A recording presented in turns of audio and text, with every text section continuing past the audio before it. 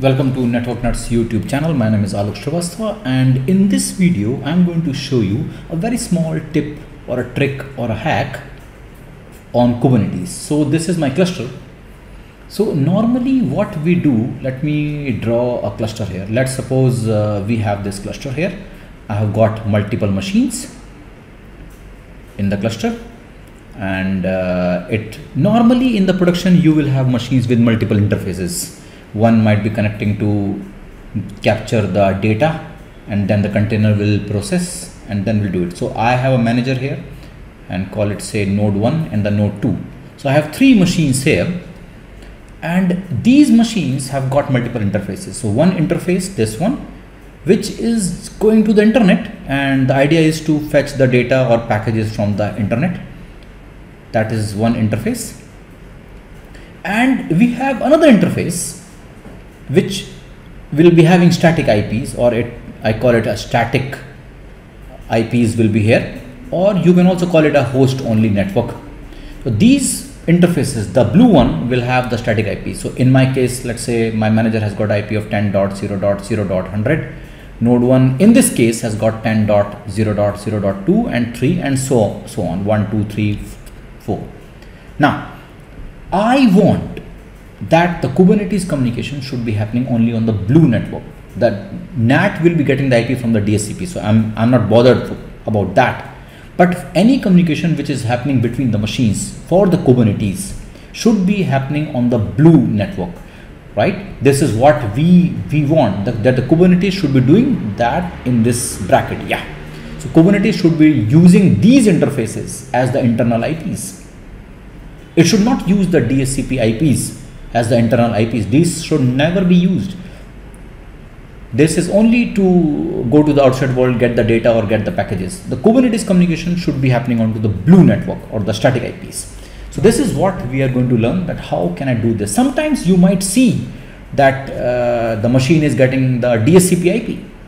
Like I'll show you here in my cluster.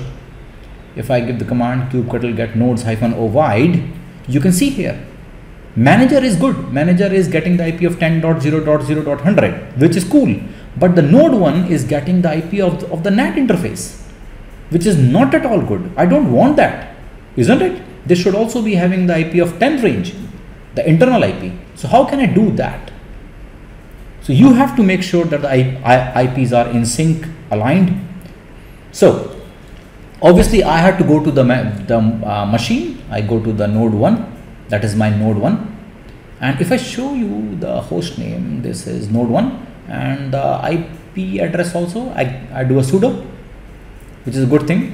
Now see here, this is the internal IP 10.0.0.2, and this is the NAT one. So if I go back to the output, my -o wide kubectl get nodes -o wide was showing this IP address. Check it. Yeah, this is it. See, which is not at all good. I want 10 IP, this one. How to do it? Multiple ways are there to get this IP address. Multiple ways. Problem of plenty always in Linux, huh? So one way is, let me call it, say, method 1, huh? So how we can change in the node internal IP, that is the point. So first way is you can create a drop-in file. Create a drop-in file. Now we all are coming from a Linux background. We know what is a drop-in file. So all you need to do, you need to create a file under etc systemd system, then create a directory with the name of service kubelet.service.d. You might have to create the directory, which it might not be there.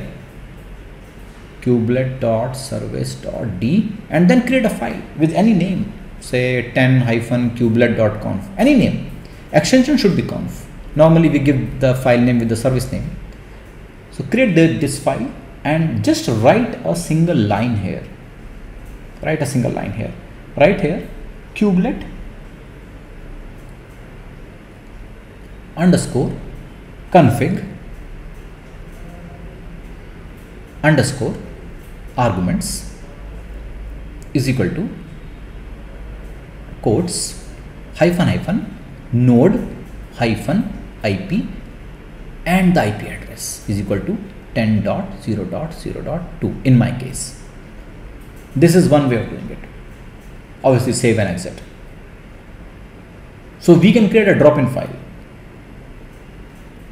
and obviously I need to restart the service. The second way is, which is much more faster than creating a drop-in file.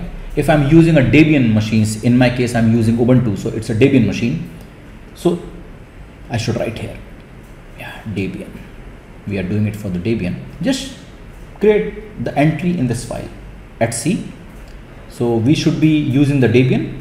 In my case it is like Ubuntu box, so vim etc default kubelet. Just open this file and write the same line there. Whatever you have written there, copy it here, right? So I'll write here for you, kubelet underscore config underscore arguments and your IP address, yeah, gs equal to hyphen hyphen node hyphen IP is equal to 10.0.0.2. That's all. That's it. And then obviously I have to do a systemctl daemon reload. This is basics of Linux. It has got nothing to do with Kubernetes. Systemctl daemon reload, and finally you guessed it right, I need to restart the kubelet service. That's it. Restart kubelet. Let me write it. This is it. Once you have done this, your machine is configured to use the internal IP what you have assigned. So let's check it out. This is what we have to do. I'm removing this. Now let's go to the cluster. That's it. This is, I open the file etc default kubelet and put a line here. If this file is not there, do create it. Just put a quote here, hyphen hyphen node IP 10.0.0.2. That's the IP address. Save and come out. Very easy stuff. And reload the daemon reload, and then restart the kubelet. That's all. Now if I go back to the manager and give the command kubectl get node hyphen wide, wow, that's working. 10.0.0.2. If we go back to the previous output, go here, it was showing 121.130, which is not good. Now it is showing the right IPs which are in sync. So we have to make sure that if my servers have got multiple interfaces, and I have to fix the internal IP address using this method. So make sure that the internal IPs are in sync, aligned, and they are using the static IPs and showing the static IPs in the internal IP block. I hope you have liked it. Do share it how you liked it, and thank you very much. I'll see you soon. Take care. Godspeed.